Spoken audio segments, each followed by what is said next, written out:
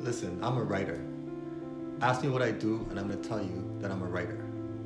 Ask me who I am, and I'm going to tell you that I'm a writer. I've been a writer since I was 3 years old, pretending to read novels. I've been a writer since I was 8 years old and wrote my first book.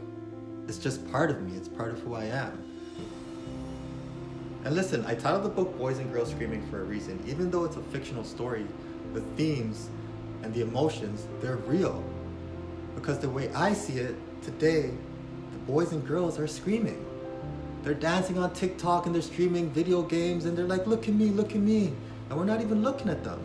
So then when they go harder and they're like, look at me, we're still not looking at them and we're not seeing them. So what my novel Boys and Girls Screaming does is it says, what would it look like if teenagers took matters into their own hands?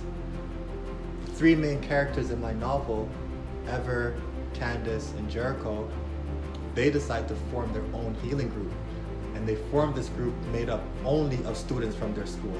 No teachers, no parents, no adults at all. Just teens gathering in a basement in real life. They're not online, they're not on anyone's live, they're in real life. And what this intimacy does, or what they hope to get out of this, is that they'll feel seen and they'll feel heard. And hopefully the people in that room become enough for them.